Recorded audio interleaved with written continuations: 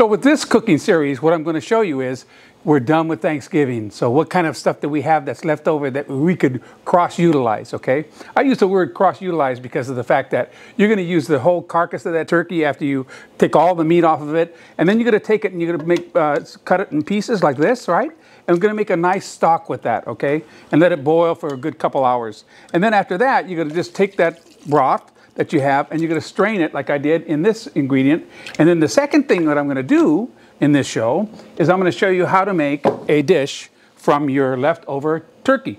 And this is a turkey gumbo, right? From Louisiana. All right, so let's just start with that first. So we're going to put a little extra virgin olive oil. I like to use extra virgin olive oil inside of my skillet here.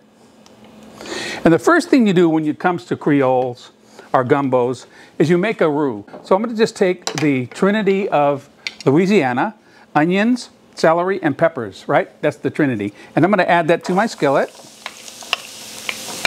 And we're just going to lightly brown that off. So, and it also has garlic, chopped garlic as well too. A little bit of flavor is from Louisiana, right? So, okay, so that's toasted off pretty good. Okay, and at this point what I want to do is I'm going to add my broth, okay? About maybe 2½ cups of broth. 2 tablespoons of my seasoning mix. You could make your own seasoning mix, okay? Whatever you want to make. But I would suggest leaning something toward Cajun, especially when you do a gumbo. I went to the store and I got some andouille sausage, and I'm just going to dump my andouille sausage in there so I can get some smoke in there to cook it off. It's already a pre-cooked sausage already, right? So you don't have to worry about that too much. We're just going to simmer that up. And if you want to put in your gumbo some shrimp, you could put some nice shrimp crab legs in this, whatever you want to do. But this is just one way that you could reutilize your turkey, sliced turkey, that you may have left from the Thanksgiving dinner. Okay, so at this point, I'm going to add my turkey. Sliced turkey is going to go right in there. Leftover turkey. Stir that around. Okay, and then I like to buy Wonder flour because that's very thin flour. If you're gluten-free, you could use a gluten-free flour. Thin it down with a little bit of broth, and then add that in to thicken up your gumbo. Right. So I'm just going to place some of this flour, Wonder flour, in my gumbo. Good.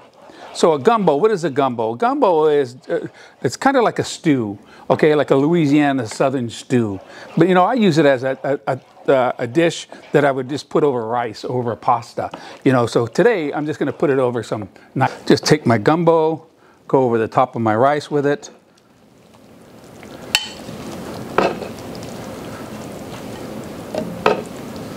Boy, woo! What are you talking about? That's a Louisiana favorite.